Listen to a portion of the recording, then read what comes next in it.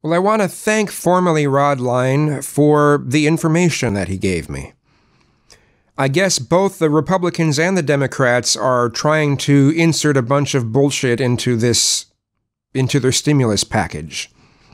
The Republicans, as I said, want to give, with no strings attached, a bunch of money to corporations.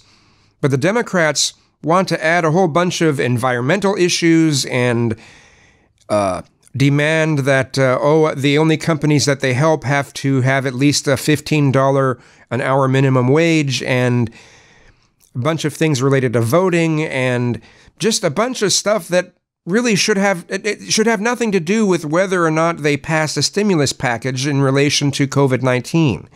So, the news sites that I was looking at, as well as the TV news media that I was looking at, didn't mention any of that. And it's a shame.